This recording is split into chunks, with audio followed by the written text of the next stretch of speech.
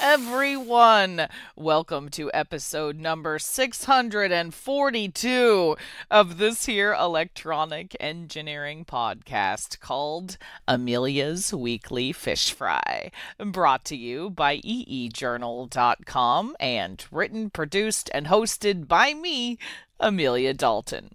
Bill Gates once said, "Certainly there's a phenomenon around open source. You know, free software will be a vibrant area. There will be a lot of neat things that get done there." And folks, this week we are talking all about some really neat things. That's right, we're talking all about open source development with Julie Chen and engineering leader Tim Juravich from Deloitte. Tim, Julie, and I are chatting all about this open source revolution, the biggest challenges of open source development today, and where the open source road is headed in the future. Also this week, I check out a super cool new collaboration called the Moon Rice Project that aims to develop the perfect crop for sustaining life in space for long-duration missions. But first, please welcome Julie and Tim to Fish Fry. Hi, Tim. Thank you so much for joining me. Thank you. Really excited to be here. Excellent. And hi, Julie. Thank you for joining me. Yeah, it's my pleasure, Amelia. Great to be on your podcast with my colleague Tim here. Fantastic. Okay, so Julie, we're talking about the open source revolution. So first, talk to me about the movement toward open source development and where this movement stands today. Yes, absolutely. So open source development has gained tremendous traction over the past few years. We're seeing it be embraced by not just the tech companies, but companies across all industries, even some of the more regulated ones like financial services and healthcare. Traditionally, companies may have explored open source more from the cost angle, so reducing technology's total cost of ownership. But now, adoption of open source is just as much about agility and innovation. If a company tries to innovate exclusively internally, it's never going to scale as fast as if it had the open source community behind it. By releasing something into the open source community, they can get broader input, faster iteration, and more adoption. Now, open source is part of how any company operating in a digital space builds credibility. Awesome. So, Julie, what do you think are the biggest challenges of open source development today? Yes. So the biggest challenge is that it's in everything. We can't avoid it, but we have to be very careful about how we use it. And Tim, I know you've had some experiences with your clients. Maybe you can talk about those. Yeah, absolutely. Open source really has been around since the beginning of the internet, as we started to think about how people aren't recreating the wheel as they create new software.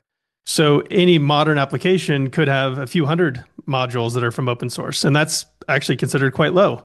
There are some that are in thousands.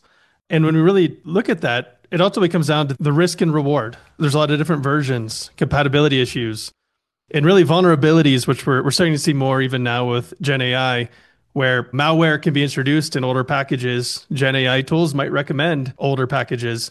And really, this really comes into the good and the bad of open source. And ultimately, there's inherently so much good there, but there's also, it creates an area for improper usage. And it's a challenge just in how fast it's growing and really how many different technologies are in the midst now. All right. So, what do you think developers can do to help navigate these issues? And how do you think we can improve open source development as a whole? First, I think it starts with having a clear and intentional open source strategy. You can't go into this space with a we'll figure it out later mindset. You need to understand both the upside and the potential risks and be honest about them. A lot of problems happen when companies assume they're covered without setting any clear policies. But the community is sophisticated. So if your open source strategy is weak or thrown together, people will see through it right away. So you need to be clear about your goals, your boundaries, and how you're leveraging open source, but also how you're contributing to the community. And I'll share that one of the main things there is the balance of governance is critical. There's also the challenge of stifling development and really slowing that down. As we talk about all of these applications requiring open source modules, there's also some governance and policies that we've seen out there where in order for a new release to be brought through from an open source package, it requires senior executive approval. That's really not sustainable, especially at the pace of development that we see out there. So it's the ultimate balance between more oversight and more trust. All right. So, can you share some current applications you're seeing? Sure, absolutely. It goes without saying that open source is everywhere. And especially for enterprise clients, there's more and more building happening now than there ever has been. And that's because they need to take ownership of their experience, of their journey. And when they're doing that, they're ultimately relying more and more on open source technology on top of large enterprise systems. So they could put their secret sauce into their experience while relying on some of the time tested and really bulletproof open source technology behind the scenes. One of the main things here is that we're really seeing the open source community rally behind what does it take to create great software. So in the open source world, we're seeing vulnerability scans, package updates, the dependency trees. We're seeing all of that happen in open source technology. So now every enterprise is also following that same pattern. So the developer experience from what we're seeing in open source is really starting to mirror what enterprises are doing now too. All right. So, Tim, where do you see the open source movement headed in the future? From my perspective, it's only going to grow. No question. Open source is used inherently in everything. And now it is much more challenging to say, I own a technology or I own this piece of software, this language. Inherently, it is all built on the same underpinnings. So we'll see this in hardware, software, gaming, in many different places. It will also get messy. The more you rely on open source, the more you need to understand really what's happening behind the scenes. You can trust open source, but you also need to verify that it's doing what it should expect to do. Many companies are really working through how to realize those benefits while managing the risks. But, in my mind, it's only going to continue to grow. Julie, what about you? Yeah, what's incredible is that we're seeing many companies invest in open source at unprecedented levels. So there's definitely momentum behind this movement. Even so, I think there are both forces that accelerate the growth of open source, and on the other hand, forces that are moderating the growth of open source. In the first category, stronger standards and greater interoperability will continue to drive greater adoption of open source, including by enterprises, as Tim mentioned. And AI is, of course, the greatest accelerator. It's enabling rapid development on a scale we've never experienced before. For moderating forces, though, we do think that the software supply chain might become much more complex and more vulnerable if the right safeguards are not in place. That makes sense. So, talk to me about the potential of open source.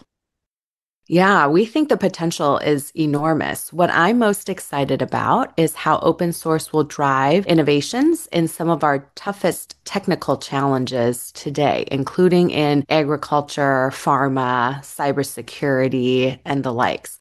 With the power of open source, ideas will scale at a pace that no single team could ever drive and build trust, resilience, and standardization in a way that closed ecosystems just can't.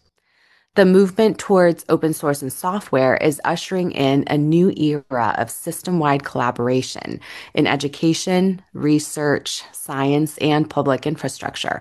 But to unlock that potential, you've got to approach it intentionally. Yeah, and I'll share from my perspective, Gen AI has been a great push towards the change in the software development lifecycle.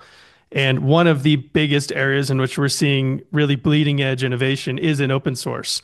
When we think about, code generation from designs or automating an experience, really that is happening within open source. So it is a playground where new ideas are coming out, they're building in the open, and it's really starting a dialogue around where should things go. So that is one of the things I'm most excited about from a speed standpoint.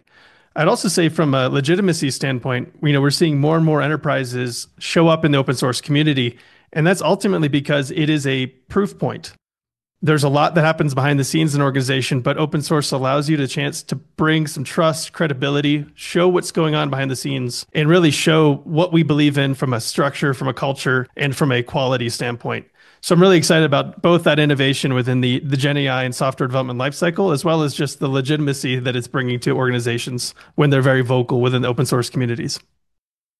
I love that. All right. Well, you guys, it is time for your off the cuff question. So here we go. If you could have one meal right now, it doesn't matter if it's on the other side of the world, you need a passport to get there, what would you have? Amelia, I love that the question is about food, and I'll volunteer myself to go first. I would love to have my grandmother's handmade dumplings. I'm Chinese, and so dumplings are my go-to comfort food. And my grandmother's dumplings are the best. She's not with us anymore, so I'd have to travel geographically and backwards in the space-time continuum, but that's what I would have. I love that. And what about you, Tim? Well, one of the things when I first met my wife, there was a conversation of, "Hey, what's your favorite food?" And my answer was chicken, which is the most boring answer ever. But what I'll elaborate with is, if I could have this meal every day, and I had it every day for a few years, would be a chicken teriyaki from Magic Teriyaki #3 in Seattle. Um, very very basic, but there's something really special about food in that way that it brings you back to that time in your life. So it's my go-to every time. I love it. Fantastic. Well, this was super cool. Thank you so much for joining me, Julie and Tim. Thank you. Thank you so much. Have you heard about the Moon Rice Project? Okay, so the issue at the center of this new research is growing our own food for long-term space missions. Yes, the future of any kind of sustained space habitation is going to depend on our ability to grow our own food. And this new project aims to develop the perfect crop for sustaining life in space by using cutting-edge experimental biology. So, this collaboration, which includes the Italian Space Agency and 3 Italian universities, including the University of Milan, which has a very strong background in rice genetics, the University of Rome Sapienza, which specializes in the manipulation of crop physiology, and the University of Naples, which has a long history in space crop production, has been working on the most perfect rice for space for quite a long time now. Okay, so let's back up a second and talk about the challenges of growing crops in space. Now, one of the biggest hurdles is the size of the crops. The current size of crops grown on Earth are absolutely too large to be grown reliably in space. Even many dwarf varieties of rice are still too big. Dr. Del Bianco, plant biologist at the Italian Space Agency, explains this issue like this.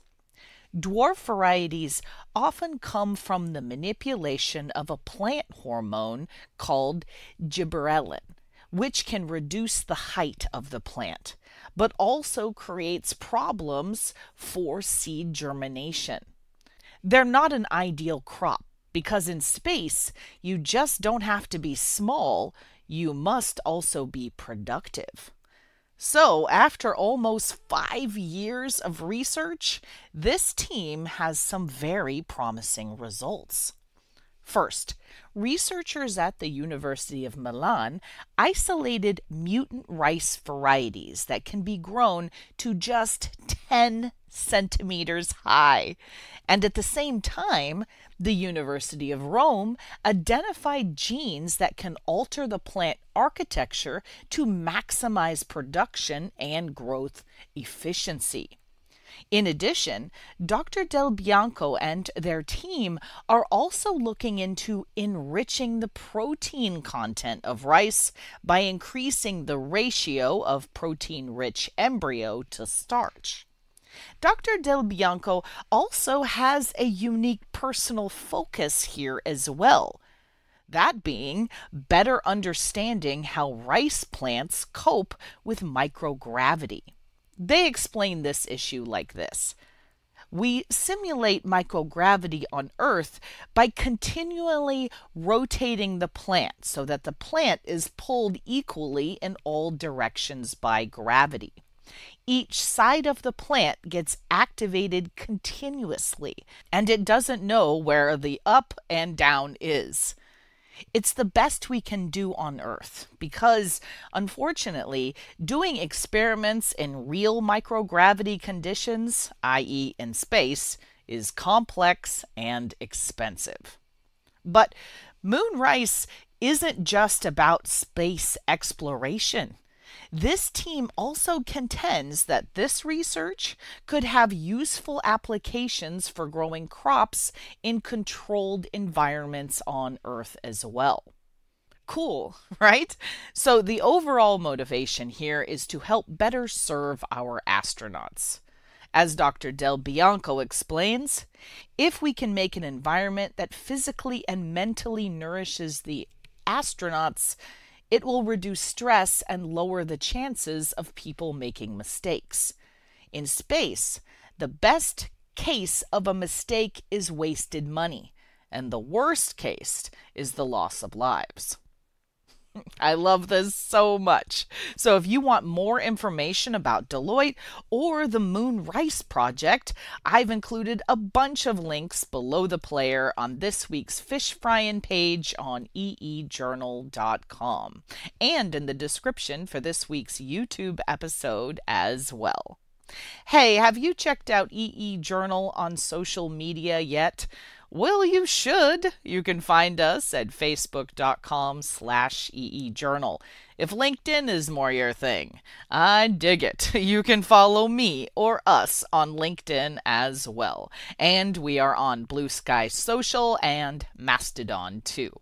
And we have a YouTube channel, youtube.com/EEJournal. Folks, it is chock full of all kinds of techie videos, including our very popular Chalk Talk webcast series, hosted by me, and our animated series called Libby's Lab. And of course, you can subscribe to our EE Journal YouTube channel as well.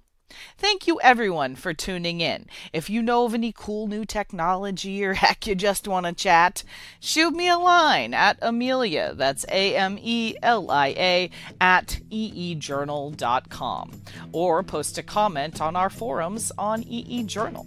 For the week of July 25th, 2025, I'm Amelia Dalton, and you've been fried.